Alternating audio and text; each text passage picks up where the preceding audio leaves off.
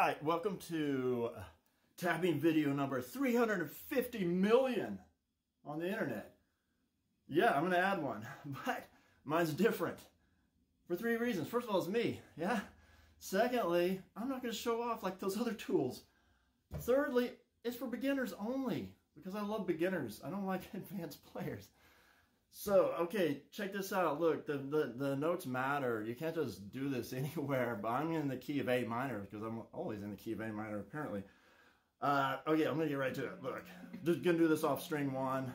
I don't know how well you can see these hands, but go index finger to fret 5, string 1. Oh, and then, look, you're going to have your pinky is going to be like basically kind of hanging out over fret 8, string 1. Now check this out. Here's your pick, right? Right? This is normally how you hold your pick. You're going to keep holding your pick like that. You're going to tap with your middle finger, right? Because you might need to use the pick again. So, check it out. We're going to basically tap fret 12. And there's actually kind of two patterns here. This is like really basic kind of tapping kind of patterns, but they're still really cool sound. They get used all the time. So, I mean, it's not like, you know, like you can't use them. You can use, they get used all the time. But one of the patterns is basically we're going to tap fret 12, and it's going to, you know, you're going to basically release to your index finger fret 5. Then you hammer pinky onto fret 8, string 1, right? So tap 12, release to fret 5, hammer pinky fret 8. And then you can do that a whole bunch of times in a row, like a tool, but I mean that's those three notes, 12, 5, 8, 12, 5, 8, all over and over and over and over, okay? The other pattern is basically you would basically line up your fingers at the same frets, fret 5, index, fret 8, pinky, and then, but it's then kind of reverse.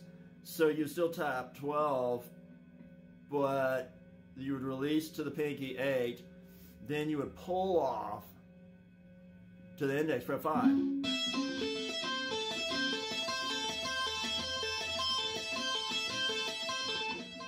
And obviously you combine those two. Actually, that second one's a lot harder for most people because it's just, I don't know, it's more of a coordination deal. Okay, look, I'm going to give you another thing you can do. Okay, it's the same notes, 12, 5, 8, right?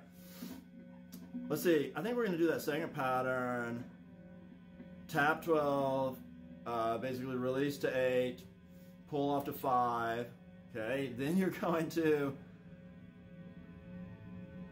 hopefully there's remaining energy in the string, you're going to slide your index down to fret 3, string 1, okay?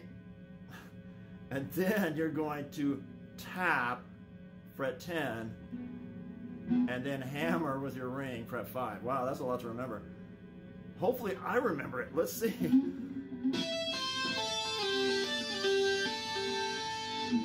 Oh, I did. Okay, let's do that again real slow.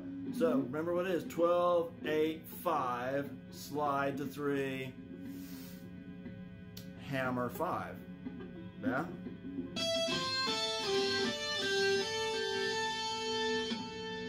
Yeah, let's do it again. Okay, look, there's a lot more tapping out there. You know, if you want to know more, go watch one of those other tools videos. I don't know. This is like pretty much like foundational stuff. It's going to get you almost everything you need, really. Look, there's a lot more to talk about, you know. And like I said, you know, you want to tap with your middle and because you want to keep the pick. Because in my opinion, you should keep coming back to, I mean, you should never like, there shouldn't be like whole solos made up out of tapping. I hate that stuff.